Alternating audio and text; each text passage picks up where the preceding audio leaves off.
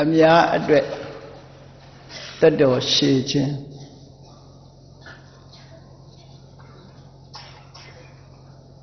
ဘုန်းကြီးတို့ကျေးဇူးရှင်မြန်မာနိုင်ငံသူနိုင်ငံသားများဘုရားဘာသာဝင်အားလုံးတို့ရဲ့ကျေးဇူးရှင်ဆိုရမယ်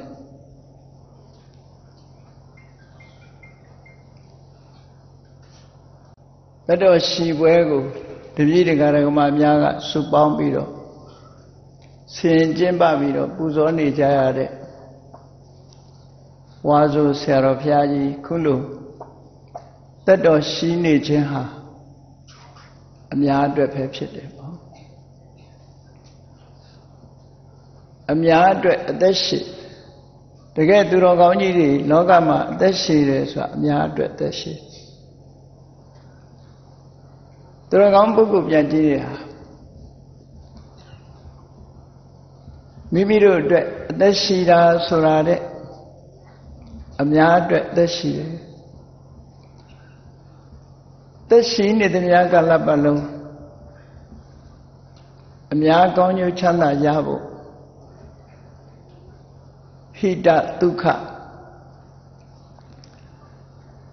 ဘဟုဇနဟိတယဘဟုဇနဒုက္ခယဆိုတဲ့စကားအတိုင်းအများတရားတို့ရဲ့အကျိုးစီးပွား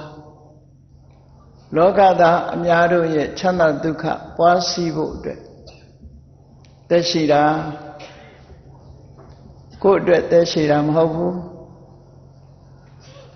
အခုလိုသက်ရှိကြားစွာလူလောကအလယ်သာသနာမှာရှေ့တန်းကနေမမယက်တည်နေခြင်းကြောင့်ဒီကနေ့ဆရာတော်ဘုရားကြီးနဲ့ဆက်နွယ်တဲ့တပည့်တန်ဃာတွေပဲဖြစ်စေသာသနာမှာရှိကြတဲ့တန်ဃာတော်တွေပဲဖြစ်စေအားလုံးဟာဆရာတော်ဘုရားကြီးကိုအကြောင်းပြုပြီးတော့ကောင်းမှုကုသိုလ်တွေတိုးပွားနေကြဖြစ်တယ်ပေါ့ဆရာတော်ဘုရားကြီးကိုအကြောင်းပြုပြီးအကုသိုလ်ဖြစ်တယ်ဆိုတာဆရာတော်ဘုရားကြီးကြောင့်ပဲလုံးဝမဖြစ်ဘူးကုသိုလ်တရားတွေတိုးပွားနေကြတယ်ယခုလိုနှစ်စဉ်မပြတ်တရားဝဲကြီးတွေကျင်းပတာတို့ဝိနည်းမတ္တရားကုသိုလ်ဝဲကြီးတွေကျင်းပတာတို့ဒါတွေကိုအကြောင်းပြုပြီးတော့ကောင်းမှုတွေလည်းပဲတိုးပွားကြတယ်ကုသိုလ်တွေပြုခွင့်ရကြတယ်ခုနတည်းမဲ့တကားတူကဆရာတော်ဘုရားကြီးရဲ့မွေးနေ့မှာဆိုအများအားလာသမျှပရိသတ်တွေရှင်ရောလူရောကျွေးမွေးလူတန်းရတဲ့ဒါနကောင်းမှုကြီးကိုပြုပြတာ12နှစ်တောင်ရှိပြီလို့ဆိုတော့နဲတဲ့ကုသိုလ်တွေမဟုတ်ဘူးရလိုက်တာဆရာတော်ဘုရားကြီးကိုအကြောင်းပြုပြီးကုသိုလ်ကောင်းမှုတွေဖြစ်ကြတယ်အဲ့ဒီကုသိုလ်ကောင်းမှုရတာကိုပဲဟိတလို့ခေါ်တာပဲခြေနေကောင်းတွေဖြစ်ပေါ်လာတယ်တတ်တော်ရှိသမျှကာလပတ်လုံးလောကသားတွေအတွက်အကျိုးစီးပွားကိုဖြစ်ဖို့ဆရာတော်ဘုရားကြီးတတ်တော်ရှိနေသမျှကာလပတ်လုံးဒီကုသိုလ်တွေရနေကြအောင်မှာပဲဒါကဒီကနေ့ရတဲ့ကုသိုလ်ကိုရည်စူးပြီးတော့ပြောတယ်နေ့စဉ်နဲ့အမျှလဲဆရာတော်ဘုရားကြီးထံဖူးမြော်ကြောရောက်ကြလို့ဆရာတော်ဘုရားကြီးရဲ့ဝေယဝိဆာတွေဆောင်ရွက်ကြလို့ဆွမ်းကွမ်းစသည်လူရန်ကြလို့ဆက်ကကြလို့ကုသိုလ်တွေရနေကြတာပဲအဲ့ဒီရတဲ့ကုသိုလ်တွေဟာဟိတလို့ခေါ်တာဒုက္ခကာရဏံဟိတံလို့ဆိုတဲ့အတိုင်းချမ်းသာဒုက္ခရခြင်းရဲ့အကြောင်းဟိတဆိုတဲ့အကျိုးစီးပွားတွေအကျိုးကိုပွားတိုးစေတတ်တဲ့အကြောင်းတရားတွေစီးပူးအထုတ်ပြီးသားဖြစ်နေတယ်ဒါကြောင့်မို့အများအတွက်သက်တော်ရှိတာဖြစ်နေတယ်ဆရာတော်ဘုရားကြီးသက်တော်ရှိသလောက်အများဟာကုသိုလ်ရဖို့ဖြစ်နေအဆုံးမဩဝါဒတွေကိုကြားနာကြလို့လိုက်နာကျင့်သုံးကြမယ်လိုက်နာကျင့်သုံးနေကြတယ်ဆိုရင်လည်းအတိုင်းအဆမရှိတဲ့အကျိုးကောင်းကျိုးချမ်းသာတွေကိုရရှိနေကြတာဖြစ်တယ်နောက်ဆုံးပဲဆရာတော်ကြီးကိုဖူးတွေးလိုက်ရတာဒီပင်လင်းသမဏနိစ္စဒသနံဆိုတဲ့မင်္ဂလာတရား ဆရာတော်ဘုရားကြီးအနိပါကိုစိကလဲရလို့တပ္ပုရိတုပနေတယဆရာတော်ဘုရားကိုအမိပြုပြီးနေရသည့်အတွက်ကြောင့်ရတဲ့တပ္ပုရိတုပနေတယရောက်လာတဲ့အခိုက်ကလေးမှာဆုံးမစကားလေးတွေမှတ်သားနိုင်ယူလိုက်ရလို့တတ္တမသဝနာလို့ဆိုတဲ့ကောင်းကျိုးချမ်းသာတွေဟာရရှိနေကြတာပဲယူတတ်တဲ့ပုဂ္ဂိုလ်တိုင်းဟာဟိတဆိုတဲ့အခြေအနေကောင်းတွေကိုဖြစ်ပေါ်တယ်ဒါကြောင့်မို့အသက်ရှင်နေခြင်းဟာအများအတွက်ပဲအများအတွက်အသက်ရှင်တယ်စာပေကျမ်းကမှဆိုတာနဲ့လည်းအလွန်ကိုက်ညီရှန္ဒနာမထေရမြတ်ကမြတ်စွာဘုရားကိုလျှောက်တယ်ဒိဋ္ဌတုဘဂဝါကပ္ပံဒိဋ္ဌတုသူကတောကပ္ပံဘဟုဇနဟိတာယဘဟုဇနဒုက္ခယလောကနုကမ္မယအဋ္ဌာယဟိတာယဒုက္ခယဒေဝမနုဿနာလောကသားတွေအများရဲ့အကျိုးစီးပွားအများရဲ့ချမ်းသာလောကကြီးကိုကရုဏာတရားဖြင့်ချီးမြှောက်ဖို့လူတွေနတ်တွေရဲ့အကျိုးဖြစ်ထွန်းမှုကောင်းကျိုးချမ်းသာကိုဖြစ်စေတတ်တဲ့ဟိတဆိုတဲ့အခြေအနေကောင်းတွေဖန်တီးပေးဖို့ထိုအခြေအနေကောင်းတွေကိုမှီပြုပြီးမှရရှိလာတဲ့ဒုက္ခဆိုတဲ့ချမ်းသာတရားကိုရရှိဖို့ရှင်တော်မြတ်ဖရာသည်အာယုကပတ်လုံးတက်တန်းစီအောင်တရင်သုံးနေထိုင်တော်မူပါဒီစကားကိုလျှောက်ခဲ့တာပဲကြည့်ပေါ့နော်အာယုကပတ်လုံးတက်တန်းစီတက်တန်းကိုကြော်ပြီးတော့တည်ရှိနေသမျှကာလပတ်လုံး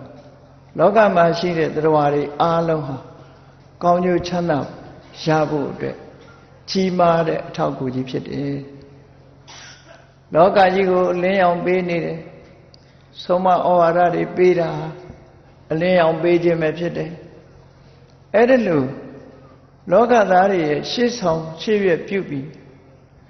မြတ်ဗုဒ္ဓဘက်ကရှုထောင့်ကကြည့်မယ်ဆိုရင်မြတ်ဗုဒ္ဓရဲ့သားတော်ခဏိခေတ်မှာခေါင်းဆောင်ဖြစ်နေတဲ့တပည့်တာဝကဆရာတော်ဘုရားကြီးဟာဘုရားမြတ်စွာဟောကြားတော်မူခဲ့တဲ့ဓမ္မအလင်းရောင်တွေကိုဓမ္မအလင်းရောင်တွေထွန်းပြောင်မှုအတွက်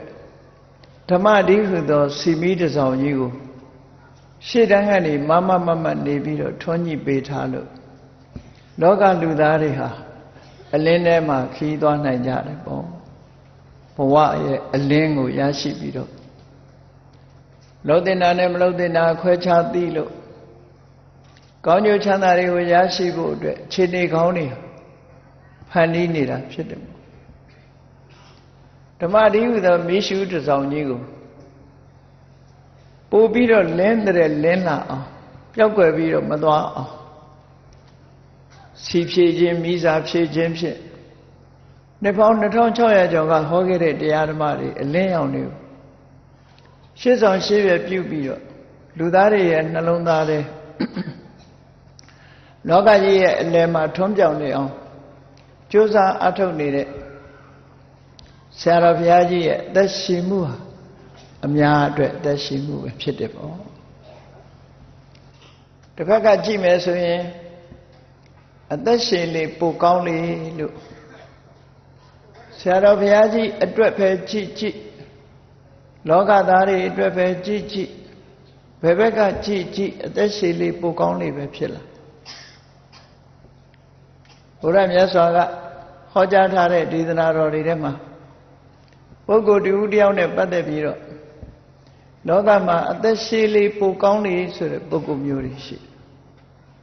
။သက်ရှင်လေပိုကောင်းလေဆိုတာ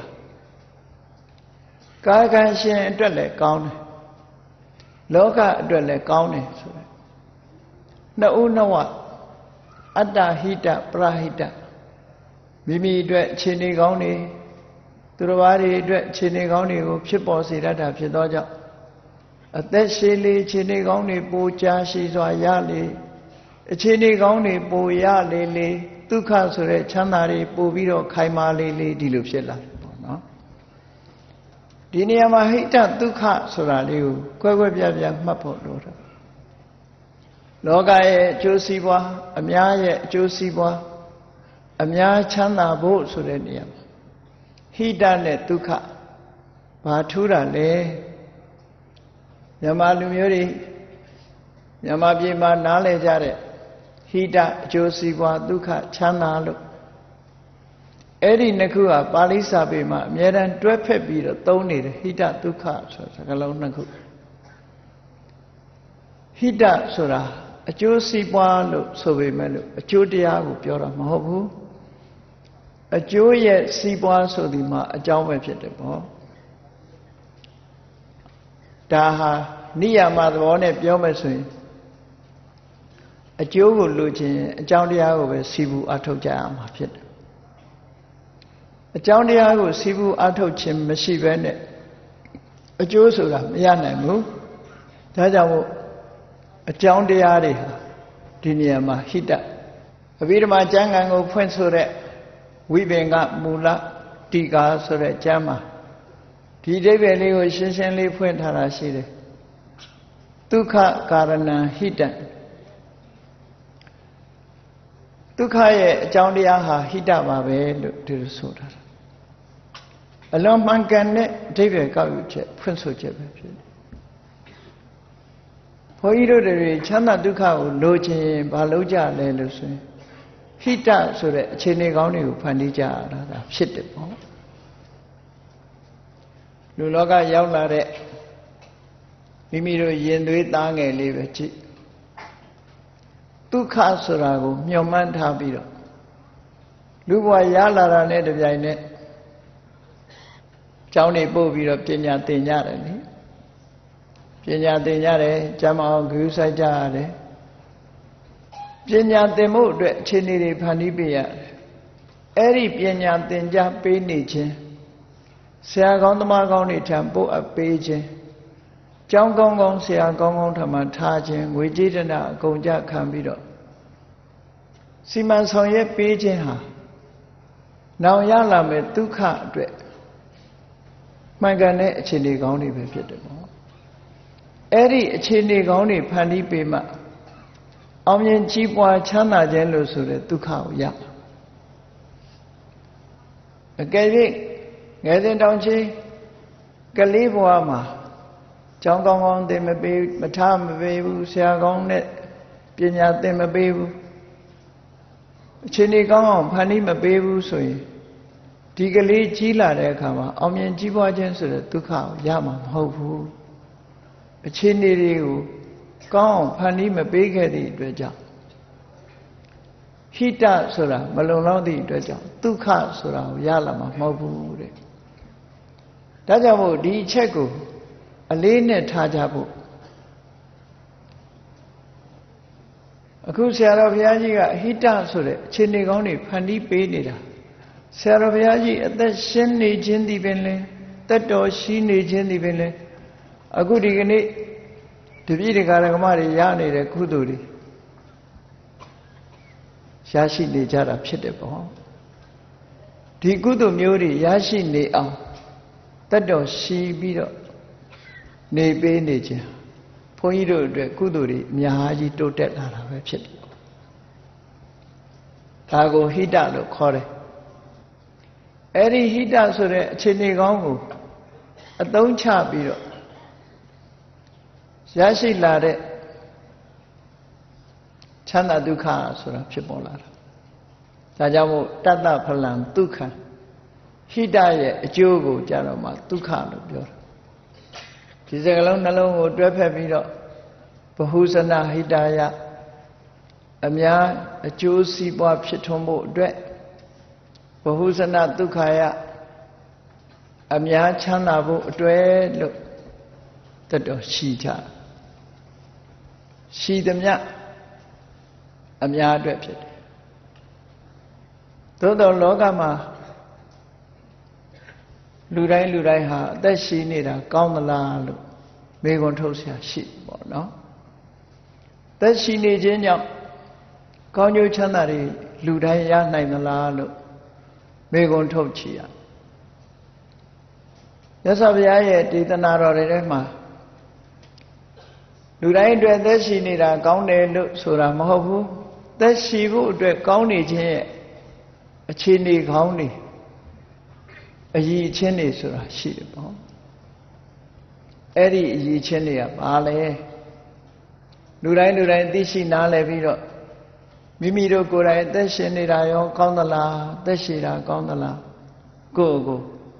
လူတိုင်းလူဘဝရလာရင်သက်ရှိခြင်းနာကြီးပဲထုံးစံအဲ့ဒီရှိနေအသက်ရှိလေကိုယ့်ဖို့ဘိုးကောင်းနေဖြစ်ဖို့အတွက်ဘာတွေလုပ်ဖို့လိုလဲရသော်ဘုရားကယောသဝတ္တတတံဇီဝေဒုတ်တိလောအတ္တမဟိတောကိုချင်းသီလပြက်ပြားပြီးတော့ကိုချင်းသီလမရှိတဲ့ပုဂ္ဂိုလ်ကျင့်စာရိတ္တယူရင်းပြက်ပြားပြီးလူလောကမှာကိုချင်းတရားဖောက်ပြားနေတဲ့ပုဂ္ဂိုလ်စိတ်နှလုံးတည်ငြိမ်မှုမရှိတဲ့ပုဂ္ဂိုလ်အနှစ်တရာအသက်ရှည်နေပြီမဲ့လို့အသက်ရှည်လေးပိုကောင်းလေးမဖြစ်ဘူးတဲ့သူအတွက်ကြောင့်ဘာဖြစ်လို့မဖြစ်လဲကိုချင်းသီလမရှိလို့ပဲကိုချင်းသီလရှိပြီဆိုလို့ရှိရင်သက်တရားမရှိနေအောင်တရက်ရှိရင်ကိုကောင်းလာပြီလို့မြတ်စွာဘုရားတော်အသက်တရားရှိရင်ပိုကောင်းတယ်ပေါ့သက်ရှိလေးပိုကောင်းလေးလို့ဖြစ်ဧကဟံဇီဝိတတေယောသီလဝန္တတ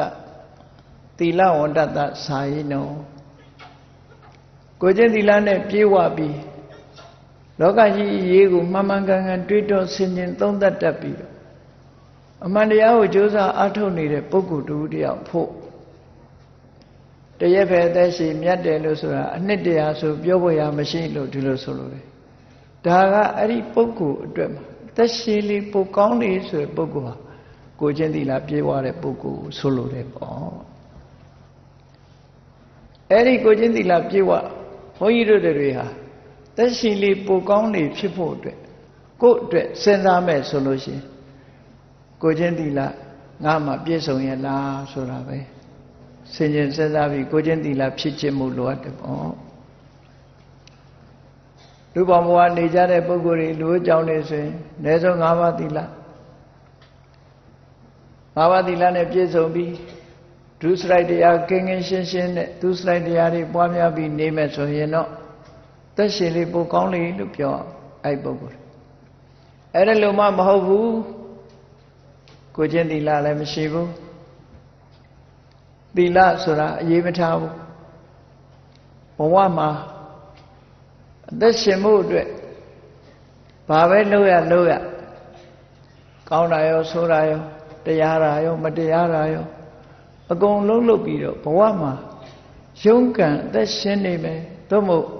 မကောင်းမှုဒုစရိုက်တွေနဲ့အသက်ရှင်နေမယ်ကိုချင်းသီလပြက်ပြားပြီးတော့အသက်ရှင်နေမယ်ဆိုလို့ရှိရင်တော့အဲ့ဒီပုဂ္ဂိုလ်ဟာအသက်ရှိလေဒုက္ခများလေပဲအသက်ရှိလေအပြစ်ကြီးလေအသက်ရှိလေအပြစ်ကြီးလေသူ့ဖို့ကတော့အသက်ရှိသမျှကာလပတ်လုံးတန်ត្រာထဲမှာရှင်ပြီးဆင်းရဲဒုက္ခတွေနှမွန်းမှုပို့ပြီးတော့ဖြစ်ပေါ်လာမယ်အဲ့ဒီပုဂ္ဂိုလ်မျိုးကြတော့သက်ရှိလို့မကောင်းဘူးလို့ဒီလိုဆိုရတယ်ပေါ့။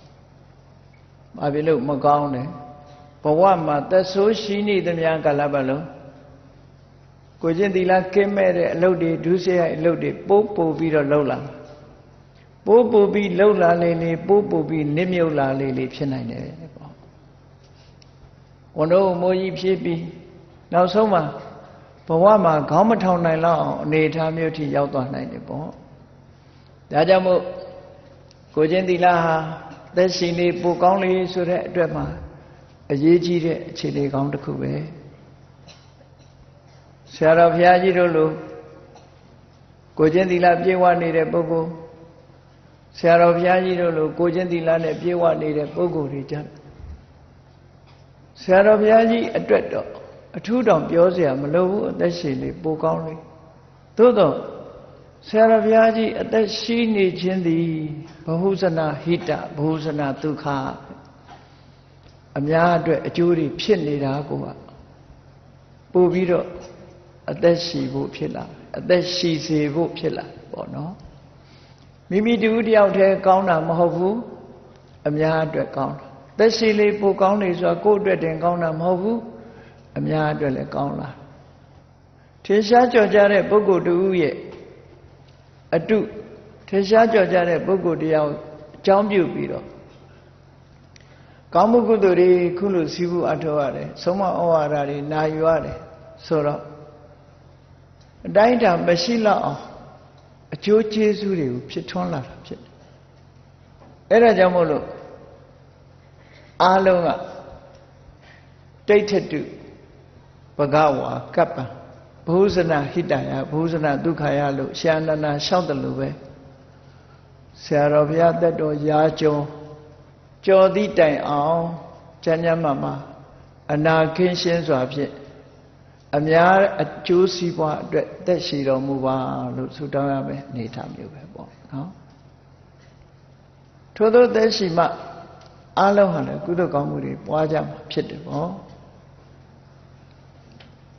ဟိတဆိုတာဟာအခြေအနေကောင်းတွေဖြစ်လို့မိမိတို့ကိုယ်တိုင်လည်းပဲအခြေအနေကောင်းတွေကိုရအောင်လုပ်ထားဖို့လိုအပ်တယ်ရသော်ဘုရားသခင်ကိုရောမြတ်ကသရဝရီရဲ့ကိုးကွယ်ရာဖြစ်လို့လောကသားတွေကိုကောင်းကျိုးချမ်းသာရအောင်ရသော်ဘုရားကဘယ်ပုံဆောင်ရွက်ပေးတာလဲလို့ဘုရားကိုကြည်ညိုကိုးကွယ်ကြတဲ့ပုဂ္ဂိုလ်တွေရသော်ဘုရားကိုဘာကြောင့်အာကိုအာထာပြုကြရတာလဲဆိုတာဟာရှင်းရှင်းလေးသိဖို့လိုတယ်ရသော်ဘုရားကလောကသားတွေဘယ်လိုအကျိုးပြုတယ်ဆိုတာကိုလည်းရှင်းရှင်းလေးသိဖို့လိုအပ်တယ်ပေါ့လောကမှာဘုရားဆိုတိုင်းလောကသားတွေအတွက်အကျိုးကိုဖြစ်ထွန်းစေနိုင်တာမဟုတ်ဘူးတကယ်လောကသားတွေကိုအကျိုးဖြစ်ထွန်းစေအောင်လုပ်ချင်လို့ရှိလက်တွေ့ကြတဲ့နည်းကဘာတော့ဆိုရင်မိဘတွေကကိုယ်သားသမီးကိုလုတ်ကင်ဆောင်ရွက်ပေးတဲ့ပုံစံပဲအဲ့ဒါမှလက်တွေ့ကြကိုယ်သားသမီးကြီးပွားတိုးတက်ခြင်းဘာလို့ကျောင်းကောင်းကောင်းထားပေးမယ်ဆရာကောင်းကောင်းထားအနံပေးမယ်ပညာရအောင်လုပ်ပေးတယ်သို့တော်မိဘကပညာသားသမီးကိုအနှင်းပေးနိုင်စွာမရှိဘူးကိုကအခြေအနေကောင်းတွေကိုဖန်တီးပေးတာသာရှိတယ်မြတ်စွာဘုရားကလည်းတရားတွေကိုကဲတင်တယ်ဆိုတဲ့နေရာမှာငါဘုရားကတရားတွေအားလုံးကိုကယ်မတော်မူမယ်ဆိုပြီးတော့ကဲတင်လို့ရတာမဟုတ်ဘူးဘယ်သူမှလည်းဒီလိုကဲတင်လို့ရနိုင်တဲ့အနေအထားမျိုးမရှိဘူးဒါဖြင့်ဘုန်းကြီးတို့တို့ကိုးဝယ်တဲ့ဗုဒ္ဓဆိုတဲ့မြတ်စွာဘုရားကဘယ်လိုကဲတင်တာတုံးလို့မေးမယ်ဆိုရင်ဟိတေပဝတ္တနေနအာဟိတာသနေဝတ္တနေနတတ္တနံဘယံဟိန္တတိဗုဒ္ဓောလို့ဆိုတဲ့ဗုဒ္ဓံတရဏံကိစ္ဆာမိမှာတရဏအဓိပ္ပာယ်ကိုဖွင့်ဆိုတဲ့အခါမှာဘာကြောင့်ကိုးဝယ်ရဘုရားကိုဘာကြောင့်ကိုးဝယ်ဘုရားကဘယ်လိုနည်းနဲ့တရားဝရီတဏ္ဍမှာကြာရောက်လာပဲဘေးရဲ့အန္တရာယ်တွေကိုတားဆီးပေးတာလေတကူတော်နဲ့တားဆီးတာလားသို့မဟုတ်ဘယ်ပုံဘယ်နည်းနဲ့တားဆီးပေးတာလဲဆိုတာရှင်းရှင်းလင်းလင်းဖွင့်ဆိုထားတဲ့စကားအလွန်ပဲနားလည်ဖို့ရဖြစ်ပါတယ်အလွန်ပဲရှင်းလင်းတယ်မြတ်စွာဘုရားကတရားဝရီပုံမှာကြာရောက်မဲ့ဘေးရန်အန္တရာယ်တွေကိုတကိုးတော်နဲ့ဖယ်ရှားတာမဟုတ်ဘူးဟိတေပဝတ္တနေနအာဟိတာသနေဝတ္တနေနဟိတလို့ဆိုရဲကောင်းကျိုးချမ်းသာကိုရစေနိုင်တဲ့ကုသိုလ်တရားတွေတရားဝါရဲ့တဏ္ဍာမှာဖြစ်အောင်ဖြစ်ပွားစေခြင်းဖြစ်အောင်ဆုံးမသွန်သင်ပေးခြင်းလမ်းညွှန်မှုပြုခြင်းအာဟိတာသနေဝတ္တနေနအကျိုးမဲ့ကိုဖြစ်စေတတ်တယ်ဟိတဆိုရဲကောင်းကျိုးချမ်းသာကိုမပေးနိုင်တဲ့ဆန့်ကျင်မဲ့အပြစ်တွေကအကုသိုလ်အမှုတွေကနောက်ဆုတ်ဖယ်ရှားဆုတ်ခွာစေခြင်းအဲ့ဒီနှစ်ချက်ပဲ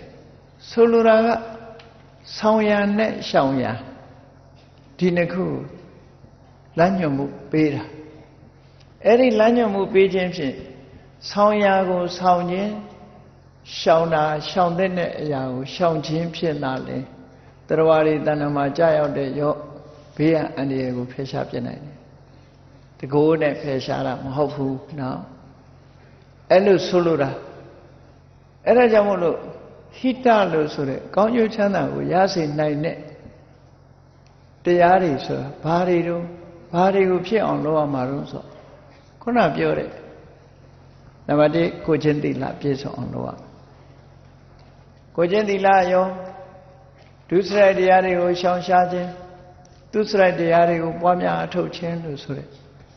အခြေအနေကောင်းတွေကိုကိုယ်တဏ္ဍာဖြစ်ပေါ်စေရမကောင်းတဲ့အခြေအနေဆိုတွန်းပို့နိုင်တဲ့သီလပြပြခြင်းဒုစရိုက်တရားတွေကိုလိုက်စားခြင်းလို့ဆိုတဲ့ဒီအခြေအနေဆိုတွေကရှောင်ဖို့လို့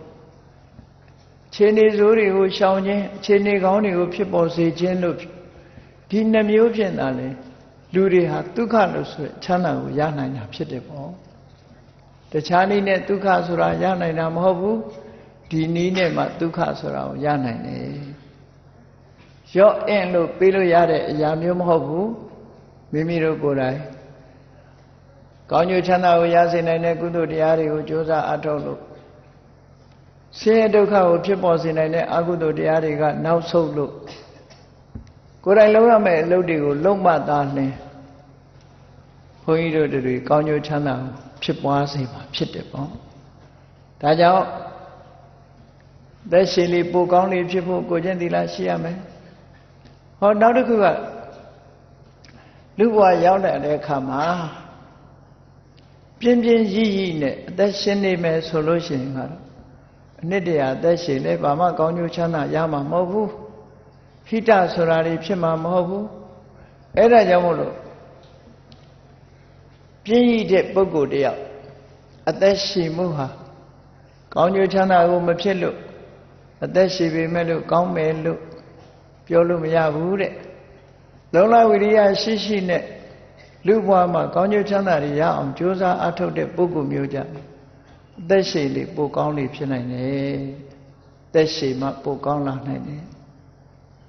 ယောသဝတ္တတံဇီဝေကုတိတောဟိနဝိရိယော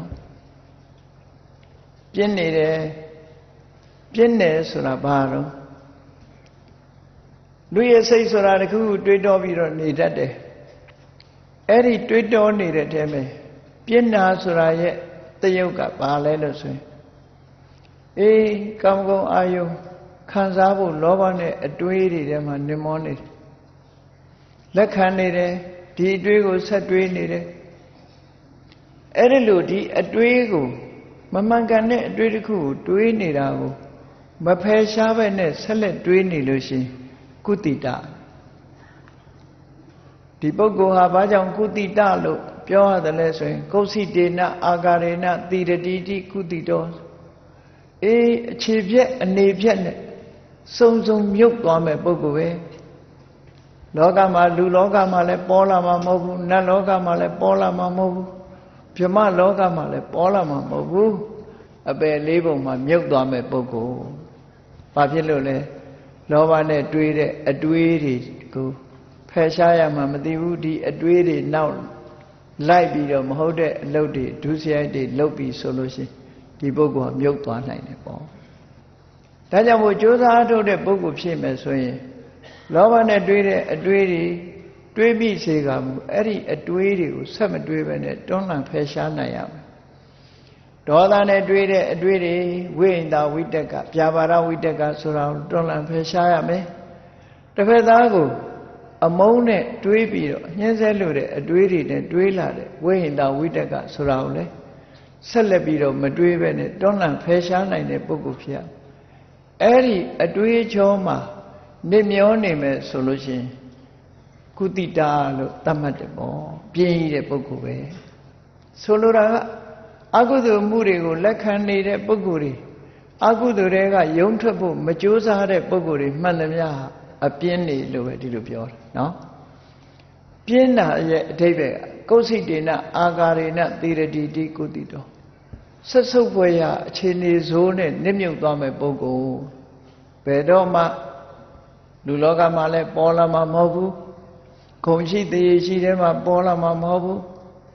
စုံစုံနစ်မြုပ်ပြီးလောကကြီးထဲမှာမထင်ပေါ်တဲ့တရားဝါမျိုးဖြစ်ပြီးတော့စုံစုံမြုပ်သွားနိုင်တယ်လို့ဒီလိုဆိုတာ ဒါကြောင့်မလို့လူဘဝကောင်းမြတ်တဲ့အခြေအနေကောင်းလေးတွေကိုရနေတဲ့အချိန်ဘုန်းကြီးတို့တွေဟာ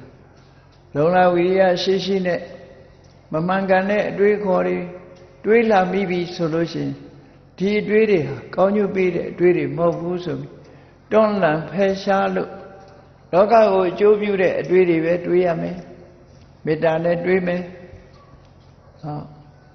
အာလောဘနဲ့တွေးမယ်မေတ္တာနဲ့တွေးမယ်လူတွေကို generosity လို့ခေါ်တဲ့ရရောတဲ့အတွေးတွေနဲ့တွေးမယ်မေတ္တာအတွေးတွေနဲ့တွေးမယ်ကရုဏာအတွေးတွေနဲ့တွေးမယ်အဲ့ဒါလို့တွေးပြီးလူလောကကြီးရဲ့အကျိုးပြုဖို့ကြိုးစားအထောက်နေတဲ့ပုဂ္ဂိုလ်ကြတော့အသက်ရှည်လေးပိုကောင်းလေအဲ့ဒါလို့မဟုတ်ဘဲနဲ့ကာမဂုဏ်အာယုန်တွေခံစားဖို့အတွေးထဲမှာတွေးခံစားဖို့ပဲကြိုးစားမုန်းတီးတဲ့အတွေးတွေနဲ့တွေးပြီးကလေးစားချေဖို့စဉ်းစားအကျဉ်းတရားကင်းမဲ့တဲ့အတွေးတွေနဲ့တွေးပြီးတော့တစ်ဖက်သားကိုညှင်းဆဲဖို့ကြိုးစားဆိုတဲ့ပုဂ္ဂိုလ်တွေဟာတော့စုံစုံမြုပ်သွားတဲ့ဝိရိယကင်းမဲ့သူတွေပဲဖြစ်တယ်လို့အလုံးသိကြတဲ့အတိုင်းသမဗ္ဗရံ၄ပါးဆိုတာဘုရားမြတ်စွာဟောကြားတော်မူခဲ့တဲ့ကြိုးစားမှုဆိုတာဘာကိုခေါ်တာလဲဆိုရင်ဘုရားဘာသာဝင်တွေရှင်းရှင်းလေးနားလည်ဖို့ရ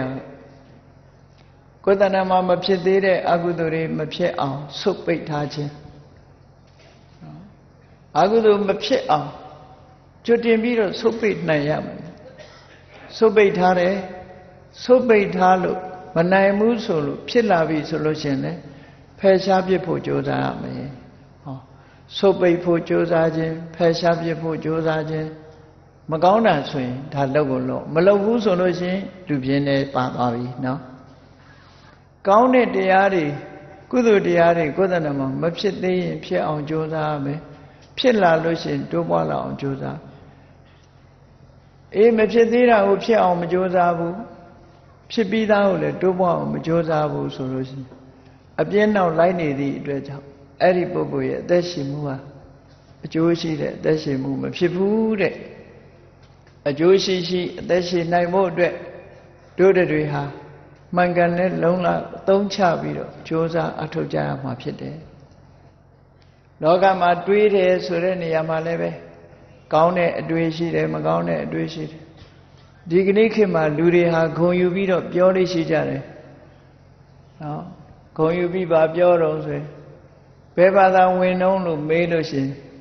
free thinker လို့ပြောလို့ရှိကြတယ်နော်လွတ်လပ်တွေးတယ်လို့အဲ့ဒါကိုဂုဏ်ယူပြီးတော့ပြောတာ free thinker ဆိုတာဘာသာတရားကိုလက်ခံမစင်စားဘူးလွတ်လပ်တွေးတယ်ဆိုတဲ့အနေနဲ့ဘာသာမဲ့ဆိုပြီးတော့ဒီကနေ့ခေတ်မှာတိုးပွားပြီးတော့လာတယ်အဲ့ဒီလိုတိုးပွားလာတဲ့ပုဂ္ဂိုလ်တွေဟာတွေးတာဟာတွေးတိုင်းကောင်းမလားလို့ဆိုတဲ့နေရာခွဲခြားစီစစ်ဖို့လိုအပ်တယ်ဟုတ်ပြီ free thinker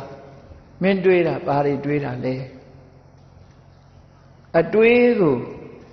analyze လုပ်ဖို့လိုတယ်ပေါ့လေ့လာဆန်းစစ်ဖို့လိုတွေးတယ်ဟုတ်တယ်လွတ်လပ်တွေးတယ်ဘာသာတရားနဲ့ဆက်ဆက်ပြီးတော့မတွေးဘူးသို့တော့အဲ့ဒီတွေးမှုသည်ဘယ်လိုအတွေးလဲကိုချိုးအတွက်တွေးနေတာလားအများကျိုးအတွက်တွေးနေလားကိုဒုက္ခရောက်ဖို့တွေးတာလားအများဒုက္ခရောက်ဖို့တွေးတာလားမြတ်စွာဘုရားရဲ့အဆုံးအမထဲမှာကာမဝိတက်က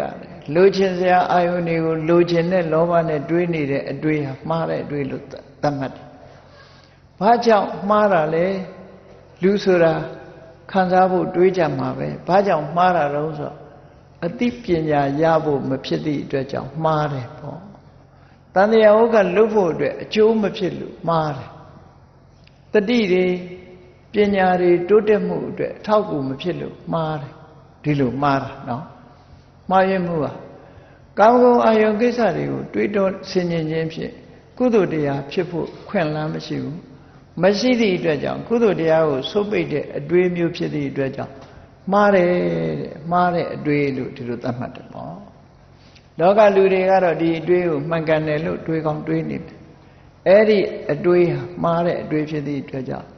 free thinker ကိုတွေးချင်တာတွေးမယ်ဆိုတဲ့လူတွေဟာအကောင်းပေါ်ရောက်လာဖို့ရခဲနေပေါ့ ဒါဖြင့်တွေးမယ်ဆိုရင်ဘယ်ဟာကိုတွေးဖို့လိုအပ်တယ်လဲ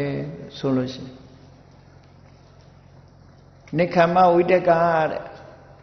စွန့်လွတ်မှုနဲ့ပတ်သက်ပြီးတော့တွေးရမယ်ကာမဂုဏ်အာယုန်တွေကိုစွန့်လွတ်တဲ့အတွေးမျိုးဟာကာမဂုဏ်အာယုန်တွေရလာတဲ့အခွင့်အရေးတွေကိုစွန့်လွတ်တယ်ဆိုတဲ့အတွေးမျိုးအဲ့ဒီစွန့်လွတ်နိုင်တဲ့အတွေးမျိုးကမှန်ကန်တဲ့အတွေးလို့ဆိုလို့လောဘနဲ့မတွေးဘူးအလောဘနဲ့စွန့်လွတ်တယ်လို့ဆိုတာကိုယ်ပိုင်ထားတဲ့ပစ္စည်းဝတ္ထုကိုဒါနကောင်းမှုပြုတယ်ဒါနလုပ်ဖို့တွေးတယ်အများအကျိုးအတွက်လှူဒန်းဖို့တွေးတယ်ဟောမှန်ကန်တဲ့အတွေးတွေဘာဖြစ်လို့မှန်ကန်လဲအများအတွက်အကျိုးဖြစ်သွားပြီလေအများအတွက်အကျိုးဖြစ်ုံနဲ့မှမကဘူးမိမိအတွက်လည်းများစွာအကျိုးတွေဖြစ်ထွန်းတယ်ဘာကြောင့်အကျိုးဖြစ်ထွန်းတယ်လို့ပြောတယ်လဲလို့ဆိုလောကမှာကြွယ်ဝချမ်းသာကြတဲ့ပုဂ္ဂိုလ်တွေဟာအကြောင်းမဲ့ကြွယ်ဝချမ်းသာတာမဟုတ်ဘူးဒါနတမ္မူတာနိဘောဂာနိလို့မြတ်စွာဘုရားကဟောတယ်ဘောဂလို့ဆိုရယ်လူတွေရရှိထားတဲ့အသုံးဆောင်ပစ္စည်းလူတွေသုံးခွင့်ရနေကြတဲ့ပစ္စည်းဟာဒါနတမ္မူတာနိဆွန်လွတ်ခဲ့တယ်ပေးကမ်းခဲ့တယ်ဆိုတဲ့ဒါနစေရနာကိုအခြေခံပြီးဒါနကောင်းမှုကိုအခြေခံပြီးရလာတာလေတဲ့အတိတ်ဘဝတုန်းကလုပ်ခဲ့တဲ့ဒါနကောင်းမှုကြောင့်သာလင်ကောင်းကျိုးချမ်းသာဆိုတာရလာကြတာဖြစ်တယ်လူတွေသုံးဆောင်တဲ့အသုံးဆောင်တွေဟာအဲ့ဒီလိုကြောင့်သာဖြစ်လာတာဖြစ်တယ်လို့မြတ်စွာဘုရားဒီလိုဟောတာအေးတချို့လူတွေကစောရကတက်ကောင်းတက်လိမ့်မယ်မဟုတ်ဘူးအမေကပေးတာသို့မဟုတ်ကိုယ့်ဟာကိုယ်ကြိုးစားပြီးတော့ရှာလို့ရတာလို့ပြောကောင်းပြောလိမ့်မယ်ရှာတိုင်းရမလားမိဘကပေးတိုင်းရောရသလားလို့မေးကြရရှိလာတယ်ပေါ့မိဘကပေးလို့ရတယ်ဆိုတဲ့အနေအထားတစ်ခုကကိုယ်ကိုယ်တိုင်နဲ့သက်ဆိုင်လို့သာပေးလို့ရတာမသက်ဆိုင်ပေးလို့မရဘူးမိဘကသားသမီးဘလောက်ဖယ်ချစ်ပစ္စည်းဥစ္စာအမွေအနှစ်တွေဘလောက်ဖယ်ပေးခြင်းသားသမီးကကံမပါလို့ရှိရင်မိဘရဲ့အမွေလုံးဝမခံရဘူးဆိုတာအတ္တမထင်ရှားတယ်ကြည့်လေတာရကလေးတစ်ခုကြည့်လိုက်အားလုံးကြားဖို့ကြလိမ့်မယ်ဇောတိကတို့စတိလတို့ဆိုတာအိန္ဒိယနိုင်ငံမှာတစ်ချိန်လုံးကမြတ်စွာဘုရားလက်ထက်မှာတထေးတွေလေတာမန်တထေးတွေမဟုတ်ဘူးအယောင်းဝယ်ရလဲအမတန်မှကောင်းတယ်စတိလတို့ဆိုတာရောင်းဝယ်လွန်တတ်တဲ့ပုဂ္ဂိုလ်တွေပေါ့တနေ့လောက်ရောင်းရမယ်ကုံကိုတနေ့တည်းကုံအောင်ရောင်းနိုင်တယ်စွမ်းရည်တတ္တိရှိတယ်ဆိုတာနဲတာမှမဟုတ်တာလေဆိုင်မော်တင်ထားတဲ့ပစ္စည်းဟာတနှစ်လောက်ရောင်းရမယ်ပစ္စည်းကိုတနေ့တည်းနဲ့ကုံအောင်ရောင်းလို့ရအဲ့လောက်ထီအောင်ကြိုးပေးတဲ့ပုဂ္ဂိုလ်ရောင်းတတ်ဝယ်တတ်တဲ့ပုဂ္ဂိုလ်အပြည့်ရောက်လာလို့အိမ်ဆောက်ဖို့မြေရှာတဲ့အခါမှာသူ့အိမ်ထဲမှာရွှေသားပကတိသို့မဟုတ်ရွှေတွေအများကြီးပါတဲ့ရွှေတောင်မြေကြီးထဲမှာရှိနေတဲ့ရွှေကြောကြီးတွေ့တယ်လို့ပြောခြင်းပြောပါလိမ့်ခဏိခေတ်လို့ဆိုသူ့အိမ်ထဲမှာရွှေကြောကြီးတွေ့လာအဲ့ဒါလောက်ထီအောင်ချမ်းသာတဲ့ပုဂ္ဂိုလ်အဲ့ဒါလိုချမ်းသာတော့ဒါနကောင်းမှုလုပ်ခဲ့သည့်အတွက်ကြောင့်သူပိုင်ဆိုင်တဲ့ရွှေကြောကြီးအိမ်ခြံထဲမှာပဲရှိနေတယ်သူ့မှာသား၃ယောက်ထွန်းကားတယ်အသက်အရွယ်ကြီးတဲ့အခါကျတော့အဲ့ဒီရွှေကြောကြီးကသုံးလို့မကုန်ဘူးသားတွေကိုအမွေခွဲပေးခြင်းနဲ့သူကသာသနာပေါ်ဝင်ပြီးတော့ယဟန်ပြုခြင်းနဲ့သား၃ယောက်ကိုအမွေပေးခြင်းနဲ့ပေါ့အမွေပေးခြင်းလို့စိန်သွားတတ်ထားတဲ့ပေါက်ပြားတစ်လက်ကိုရှူလာပြီးသား၃ယောက်အကြီးဆုံးသားကိုငါသားဟောဒီရွှေကြောကိုမင်းပေါက်ရွှေတောင်ကြီးကိုပေါက်လိုက်ဆိုတော့သားအကြီးလို့တဲ့ပုဂ္ဂိုလ်ရွှေရကျင်တဲ့စိတ်နဲ့လောဘကြီးကြီးပဲအားရှိရှိပေါက်တယ်ကြောက်တုံးကြီးပေါက်ရတယ်လို့ပဲတဲ့ရွှေကတစမှပါမလားဒါနဲ့ငါသားအလတ်လာခဲ့ရောက်ဟောရနဲ့ပေါက်ဆန်းဆိုပေါက်လိုက်တော့လေထို့တူပဲကြောက်တုံးကြီးပေါက်ရတယ်လို့ဘာမှရွှေပါမလားအဲ့ဒီကြတော့နောက်ဆုံးသားငယ်လေးကို ငါသားမင်းလည်းဒီနေရာကိုပေါက်ဆန်းလို့ဆိုခိုင်းလိုက်တဲ့အခါသားငယ်လေးပေါက်တဲ့အခါမှာရွှွန်တုံးကြီးပေါက်ရတယ်လို့ပဲရွှတ်ဆိုပြီးတော့ရွှေတုံးကြီးပါလာတယ်ကဲအဲ့ဒီအချိန်မှာ तू ကငါသားတို့မင်းတို့ချီဟောဒီရွှေကြောကြီးဒီရွှေတောင်ကြီးဟာငါနဲ့ငါသားငယ်အတွက်ဖြစ်လာတာမင်းတို့နဲ့မဆိုင်ဘူးအဲ့တော့ तू ပေးသမျှနဲ့ခြေနှက်ပြီးနေကြမင်းတို့အတွက်မပါဘူးလို့ဟော तू ပေးချင်တာတော့သားတွေအကုန်လုံးအမွေပေးချင်တယ်ဒါပေမဲ့လို့ကံမပါတော့သားကြီးနဲ့သားလက်ကမရလိုက်ဘူးတဲ့ဘာလို့မရသလဲလို့ဆိုတဲ့သူ့အတိတ်အကြောင်းကိုကြည့်တဲ့အခါ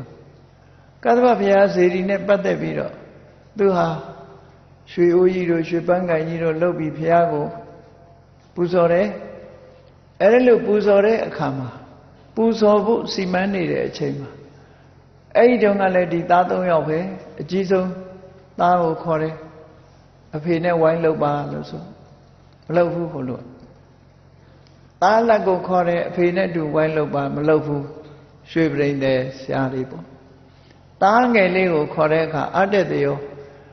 အဖေလှုပ်ဆိုလောရမှာပေါ့ဆိုပြီးဝိုင်းလှုပ်တယ်ဟောအဲ့ဒါလို့ရွှေပန်းအိုးကြီးနဲ့ရွှေပန်းကန်ထုတ်လုပ်ပြီးတော့ပြုလုပ်ပြီးတော့ကသဗ္ဗဘုရားဇေဒီကိုလှူဒန်းတဲ့အခါတော့သူကိုယ်တိုင်လှုပ်တယ်သူသားငယ်လေးကပါဝင်လှုပ်ပြီးတယ်သားကြီး2ယောက်သားကြီးနဲ့သားလက်ကမလှုပ်ဘူးမလှုပ်သည့်အတွက်ကြောင့်အဲ့ဒီကောင်းမှုကြောင့်ရတဲ့ရွှေတောင်ရွှေကြောသူတို့မရဘူးတဲ့ဒီလိုဆိုလို့တယ်နော်အဲ့ဒါကြောင့်မလို့အမွေပေးချင်တယ်ရလားဆိုမရဘူးတဲ့အဲ့ဒါကိုဆိုလိုတာဒါနတမ္မုတာနိဘောဂာနိလူတွေရတဲ့စည်းစိမ်ဥစ္စာတွေဆိုတာအများဖြင့်ဒါနကောင်းမှုကြောင့်ရတာတဲ့ဒါနကောင်းမှုကိုအခြေခံပြီးတော့ရတယ်ဒါကြောင့်မို့ဒါနကောင်းမှုဆိုတဲ့အခြေအနေကောင်းတွေကိုပြုလုပ်ခြင်းဟာရောက်ရှိလာတဲ့ဘဝမှာစည်းစိမ်ဥစ္စာတွေကိုရရှိခြင်းအကြောင်းတရားဖြစ်တယ်လို့ဒီလိုခေါ်တာအဲ့တော့ဒါနကောင်းမှုလုပ်ခြင်းဟာအခြေအနေကောင်းတစ်ခုအတွက်ဖြစ်ပေါ်စေထို့တူပဲသီလဆောက်တည်ခြင်းဟာကိုချင်းသီလနဲ့ပြည့်ဝခြင်းဟာလည်းအခြေအနေကောင်းတစ်ခုပဲအခြေအနေကောင်းဆိုတာနောက်ဘဝကြမှာအခြေအနေကောင်းတာလားလို့ဆိုဘယ်ဟုတ်မလဲသီလနဲ့ပြည့်စုံလာတဲ့ပုဂ္ဂိုလ်တရားဆိုပါစို့လူဝတ်ကြောင့်နဲ့၅ပါးသီလကိုဆောက်တည်တယ်ဝိကျေဝကုံမောဘက်နဲ့၅ပါးသီလကိုလေးလေးမြတ်မြတ်အသက်တဲ့တန်ဖိုးထားပြီးတော့ဆောက်တည်တယ်ဆောက်တည်ပြီးနေတိုင်းဆင်ញင်သုံးတတ်တယ်ဒီကနေ့တရှိတတ္တဝါပျက်စီးရပျက်စီးကြောင်းပါဏာတိပါဒအမှုငါကျွလွန်တာရှိလားစဉ်းစားမရှိဘူး။အော်ကျင့်တတ်เสียကောင်းလိုက်တာငါဘဝရဟန္တာပုဂ္ဂိုလ်တွေဟာဘယ်တော့မှသူများအသက်မတတ်ဘူးငါလည်းပဲဒီကနေ့သူများအသက်လုံးဝမတတ်ဘူးရဟန္တာပုဂ္ဂိုလ်တွေကျင့်တဲ့အတိုင်းငါလိုက်နာကျင့်ရတယ်စိတ်ထဲမှာကြည်နူးလို့ဝမ်းသာလို့ဒီလိုတွေးမှဖြစ်မှာလေကြည်နူးเสียဝမ်းသာเสียတွေးရ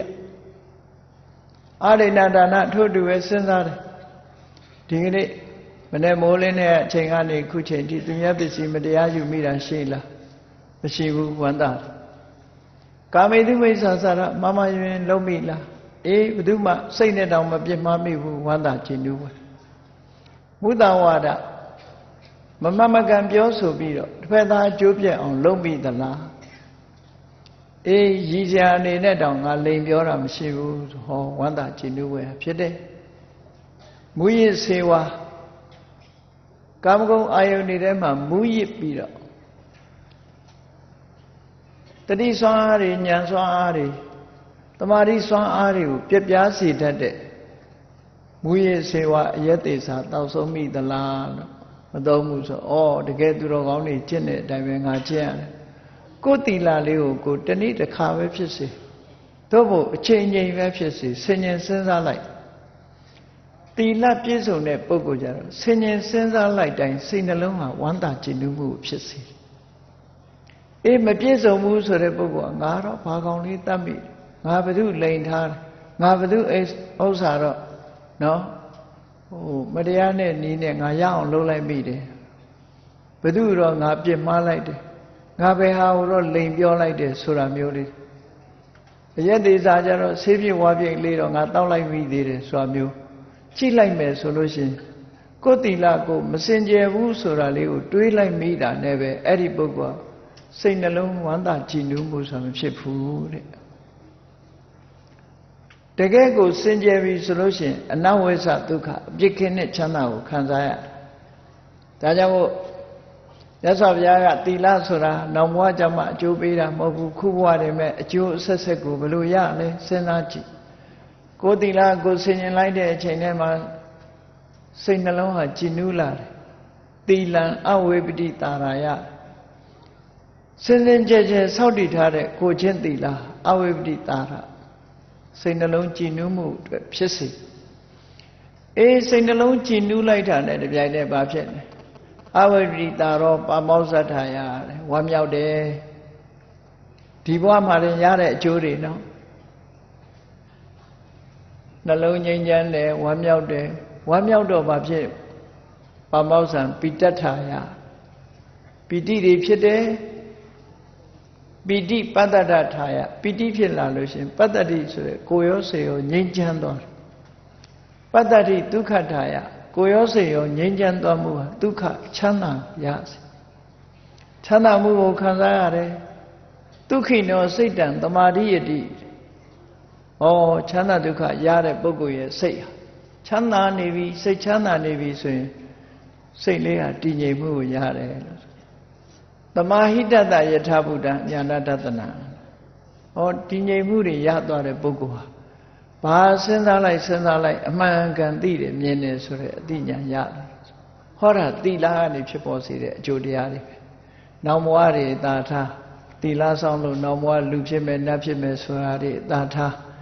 ဒီဘဝမှာတည်းပဲအခုလိုအကျိုးအဆက်ဆက်တွေကိုရတယ်ဆိုတာနဲတဲ့အကျိုးတွေလားဒီလိုဆိုတာပေါ့နော်အဲ့ဒါတွေကိုဟိတလို့ခေါ်တယ်အဲ့ဒီဒါနကောင်းမှုဆိုတာကိုလည်းဟိတသီလဆိုတာလည်းဟိတအဲ့ဒီဟိတတွေကိုယ်တဏ္ဍဖြစ်လာပြီဆိုလို့ရှိရင်တော့ဒုက္ခဆိုတာရလာမှသိကြပဲဒါကြောင့်မို့ကိုယ်ဘဝမှာအကျိုးတရားကိုဖြစ်ထွန်းစေဖို့ကောင်းကျိုးချမ်းသာတွေရဖို့ဆိုရင်မိမိတို့ကိုယ်တိုင်ဟာဟိတတွေကိုလောကင်ဆောင်ရွက်ကြမှာဖြစ်ဟိတကိုဖြစ်အောင်ကြိုးစားအထောက်ကြရမှာဖြစ်တယ်ခြေနေကောင်းအောင်မိမိကိုယ်တိုင်ပဲလုပ်ရတာဖြစ်တယ်မြတ်စွာဘုရားကိုယ်တိုင်ကအတ္တဟိအတ္တနောနာထောမိမိဒီသာလည်းမိမိရဲ့ကိုယ်ွယ်အားဆိုကိုကောင်းအောင်ကိုယ့်ကိုယ်လုပ်ဘုရားဘာသာမှာအဲ့ဒီတခုကအလွန်ကျေနပ်စရာကောင်းမြတ်စွာဘုရားရဲ့အဆုံးအမအလွန်ကျေနပ်စရာကောင်းမဖြစ်ဘဲဟောတာမဟုတ်ဖြစ်တာနော် we are our own architect ဆိုတဲ့စကားလုံးရှိတယ်တို့ဟာတို့ကိုယ်တိုင်ရဲ့ကိုယ့်ကိုတိဆောက်တဲ့ architect ပဲငါဟာငါဘဝရဲ့ဘိသုကာပဲခုခေတ်နဲ့ပြောမယ်ဆိုရင်ကိုယ်ပုံကိုဘယ်သူဖော်တာတော့ကိုယ့်ဟာကိုယ်ဖော်တာပဲနော်ကိုယ်ဟာဒီဇိုင်နာပဲပေါ့မိမိကိုယ်တိုင်မိမိရဲ့ဘဝကိုပုံဖော်နေတာပဲကိုယ်ကိုယ်တိုင်ပုံဖော်ထားတဲ့ပုံတရံနဲ့လူလောကအလယ်မှာပေါ်လာကြတာဒါဖြစ်တယ်ပေါ့သူများကပုံဖော်ပေးတာမဟုတ်ဘူးမြတ်စွာဘုရားရဲ့အဆုံးအမတိုင်းကြည့်မယ်ဆိုရင်ကမ္မံတတ္တေဝိပဇ္ဇတိယတိတံဟိနပဏိတတာယ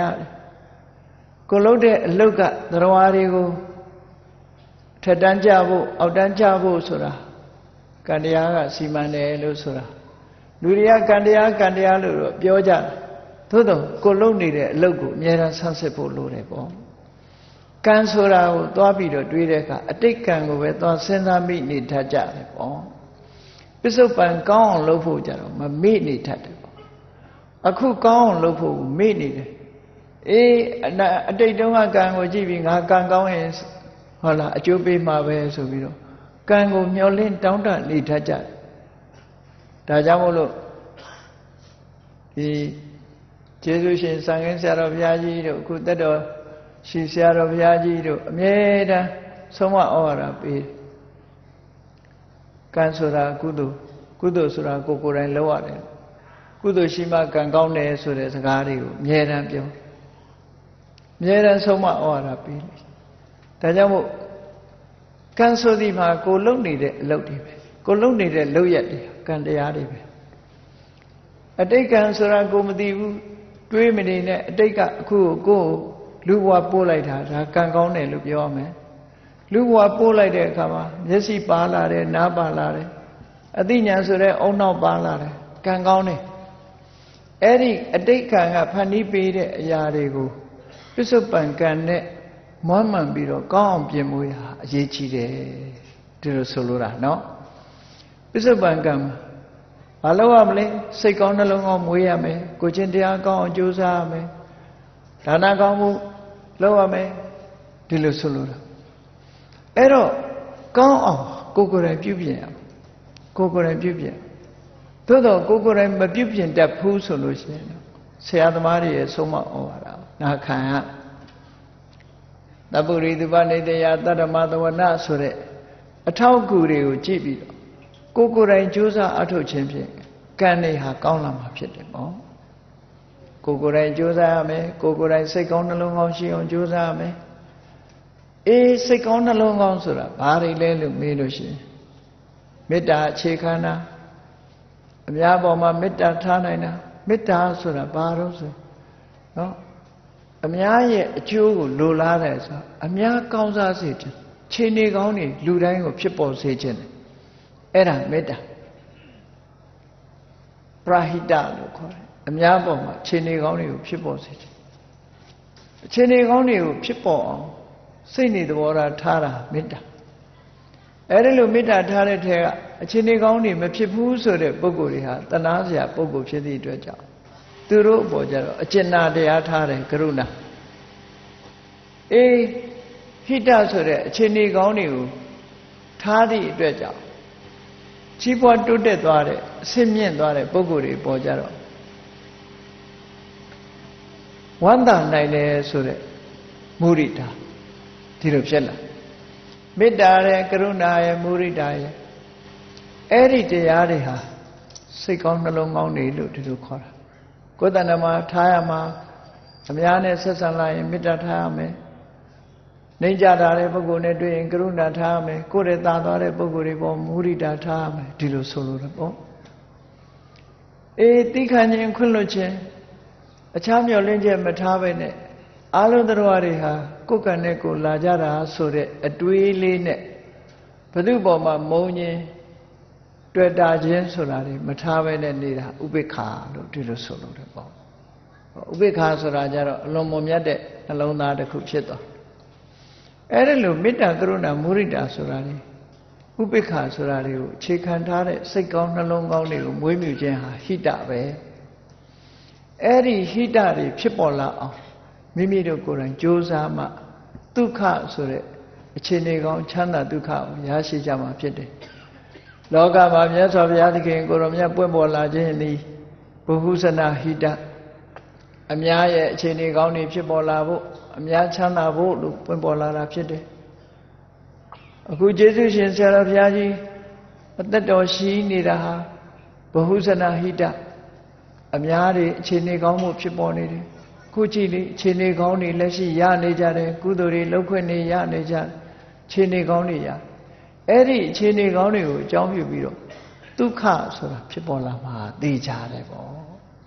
ဟိတဆိုတာမရှိပဲဒုက္ခဆိုတာဖြစ်ပေါ်လာနိုင်တာမဟုတ်ဘူးဒါကြောင့်မလို့ဟိတတွေဒုက္ခကာရဏဟိတံလို့ဆိုတဲ့အတိုင်းဒီဟိတဆိုတဲ့အခြေအနေကောင်းတွေအမြဲတမ်းအရေးတကြီးဘုန်းကြီးတို့တွေအခြေအနေကောင်းနေအောင်ကိုယ့်ကိုပြုပြင်ဆောင်ရွက်ကြရမှာဖြစ်တယ်ဒါနကောင်းမှုလုပ်ကြရမှာသီလကိုစောင့်တည်ကြရမှာကမ္မထဘာဝနာပွားများအထောက်ကြရမှာသူတော်ကောင်းစိတ်တွေမွေးမြူကြရမှာဖြစ်တယ်အဲ့ဒါမှကိုယ်တဏ္ဍာဟိတဆိုတဲ့ကောင်းမြတ်တဲ့အကြောင်းတရားတွေဖြစ်ပေါ်ပြီးတော့ဒုက္ခဆိုတဲ့ချမ်းသာကိုခံစားကြရမှာဖြစ်တယ်ပေါ့အဲ့ဒါလို့